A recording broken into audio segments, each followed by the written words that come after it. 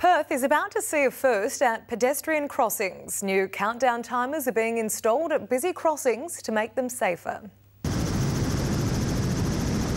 Perth is a changing city on every level, from the big to the small.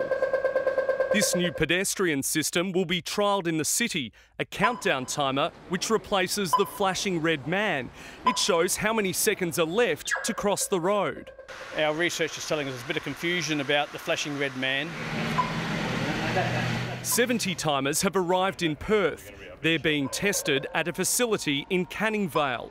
Main Road says about 6 locations will get the timers as part of the trial. William, Murray, Hay, Wellington, St George's Terrace, they're the sort of locations. This could be one spot, Wellington Street between Perth train station and Forest Place, a hot spot for dangerous crossings. Yeah, that's a good idea, because the old people, they can't make it in time. I don't think they need it. I think it gives you plenty of time. Thus, I better go. Main Road says the first Perth intersection will be fitted out with the timers in October. Each timer costs about $650. That's $5,000 for an intersection. Main Roads hopes the timers will stop people running red lights and keep traffic moving. There's just a small little piece of the puzzle that will help reduce congestion.